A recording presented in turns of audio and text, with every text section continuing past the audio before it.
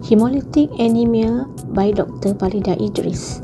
To understand this topic better, we need to know few basic facts about RBC. RBC are produced in the bone marrow and they circulate in the peripheral blood for about 120 days. RBCs are cleared by the reticuloendothelial system, mainly by the spleen and the liver. And one RBC contains many hemoglobin. So, what is the definition of hemolysis? The word hemolysis comes from the two words. The first one is heme, which means blood, and the second one is lysis, which means breakdown. Hence, the definition of hemolysis is a premature destruction of RBC lead to shortened RBC survival in vivo and the release of content into the plasma. Hemolysis can happen inside the blood vessel, which we call intravascular hemolysis, or extravascular in the reticuloendothelial system, which we call extravascular hemolysis. Hemolysis will lead to the increased production of RBC in the bone marrow to compensate the destruction of the RBC. And in this situation, there will be no anemia.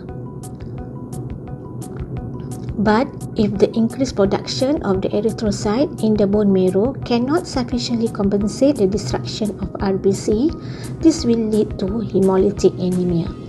So what happens in hemolysis? In intravascular hemolysis, hemoglobin will be released in the plasma.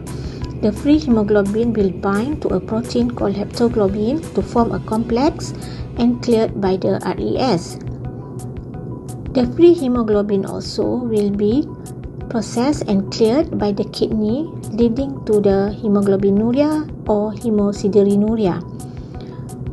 If the haptoglobin has depleted, the heme will be released and will bind to hemopexin to form a complex and then cleared by the RES. When both haptoglobin and hemopexin has depleted, the remaining heme will weakly bind to the albumin and lipoprotein and it will remain in the circulation. In extravascular hemolysis, the red cells are removed by the macrophage in the RES. In the macrophage, the RBC will be broken down into different components. There will be increased amount of globin and subsequently further broken into amino acids to be reused.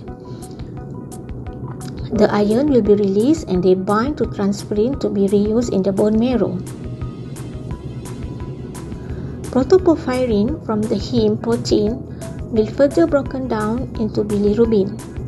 In hemolysis, there will be increase in the unconjugated bilirubin because the amount exceeds the capacity of liver for conjugation.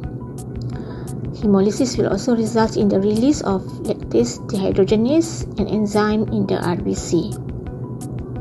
When the unconjugated bilirubin reaches the liver, the conjugation process will occur, resulting in the formation of stercobilinogen in the feces. Some of the bilirubin glucuronides will be reabsorbed, processed by the kidney, and urobilinogen will be excreted in the urine. So, part 2, we will cover the classification of hemolytic anemia.